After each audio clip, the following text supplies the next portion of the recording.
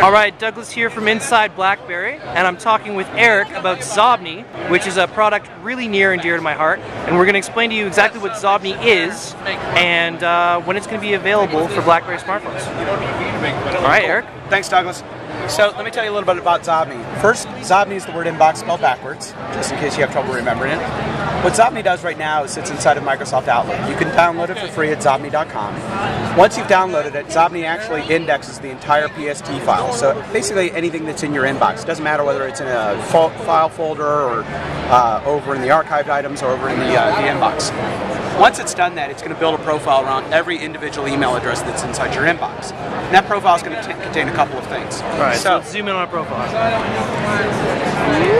That profile is going to contain information which obviously we now know the person's email address and their name. We can extract information out of the signature line as well as the email thread that will give us a person's phone number.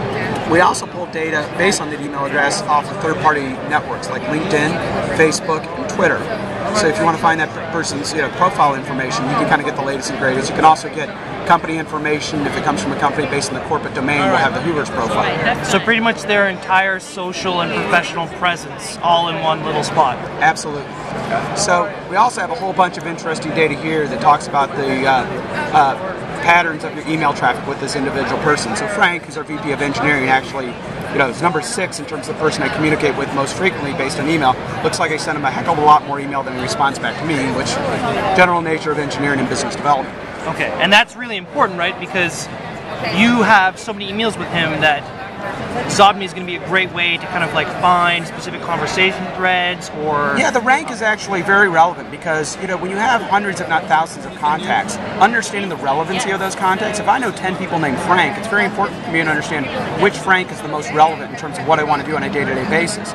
Ranking people or listing people alphabetically, really is just a very inefficient way of doing it. I want to be able to know Frank in terms of the Frank that's most relevant to me, and the other 9 or 10 Franks that may be in my inbox should fall beneath them. So now that I'm down here, the profile also gives me a summary of all my communication with Frank over the past history of my entire inbox.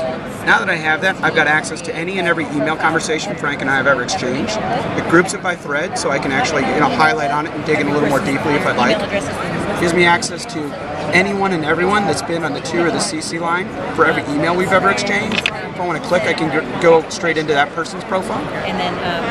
It also shows me any and every attachment, which is my personal favorite because I can never find files in Outlook without Xobni. Totally. So it gives you access to every attachment you've ever exchanged. When you kind of highlight over it, it's actually show you what email that it came from, which is also a quick and easy way for having to open and close emails and find out where that attachment came from. So let me walk you through a very typical scenario. So let's say Scott Miller from Skype calls me and he's asked me about some usage data, and I know it's in a report that I sent him, but I can't remember what I called it, when I sent it, who else was on the email. Well, I should simply start to type in Scott into Xobni.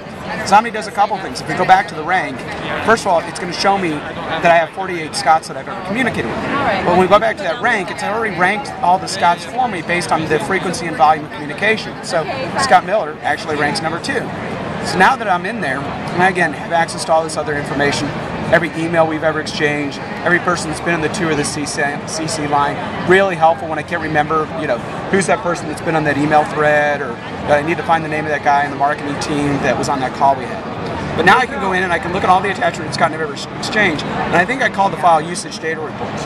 Before I even type in usage, it shows me that I've sent him actually 3 files. I'm going to hover over one of them, see if that's the email that I'm looking for, and that indeed is the file. I can go ahead and click on it and open it up. It took me just a few seconds to actually find an attachment that was buried from, February or April of 2009. That could have taken me 10 or 15 minutes to kind of dig through to find that information. So again, Xobni's built all these profiles. A typical inbox has anywhere from 5 to 10 times, some as much as 15 to 20 times the number of individual contacts in the inbox as it does in the contact list or the address book. But the problem is you got to unlock that information. So wouldn't it be great if you're actually able to take that information, make it available on your device? Excellent transition. So now that we've got this, again, I open up the Xobni application and I've got all these profiles from about 1,300 different people. I don't have 1,300 people in my address book. I have probably about 500 or 600, and easily 50 to 60% of those are outdated information. So now I can scroll through, and again, these are ranked based on frequency and relevancy to me, not in alphabetical order. So I could click on Michael, for example. Michael isn't in my address book, even though he's a coworker of mine, because Xobni's pulled together all of his information for me. So I've got his picture, I've got his title, I've got both his personal and professional email address, I've got his phone number, I've got a history of all of our communication. Again, I can click on another profile and pull that up. But the real magic comes when I'm in a situation where, let's say I need to email Mike Kirkup from RIM. So now I'm going to go Director of Development Support? Absolutely. So Mike is someone that I've emailed with quite frequently, but I've never taken the time to add Mike to my contact list.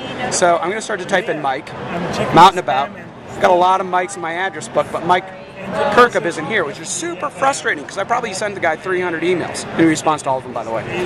So now I can go in, simply flick up on the trackball or on the trackpad, and I can find him one of a couple ways. I can find him by typing in his name. There's Mike. Of the people that I know named Kirkup or close to KI, he's going to rank number 1. Well, let's say that as long as I'm going to send that email to Mike, I'm going to go ahead and copy a couple other people from RIM. So I'm going to go ahead and add Mike. We'll add Brad Hanna from the Alliances team, and we'll add Carrie from the Events Marketing team. So now you notice that I've actually added all of them, 1, 2, and 3 there. If I wanted to go back and deselect, I could do that by going over and hitting Edit Recipients. Now those people who are not in my address book, but I've emailed with, tons of times, are now all added to the email. This is a complete contact list. It's 100% coverage of anyone I've ever communicated with. It's all up to date. I haven't had to do anything. You can get more information about the BlackBerry application at Xobni.com. That's Xobni, inbox spelled backwards, /BlackBerry. Go download the application off our site at Xobni.com. Thank you so much for your time. Cool.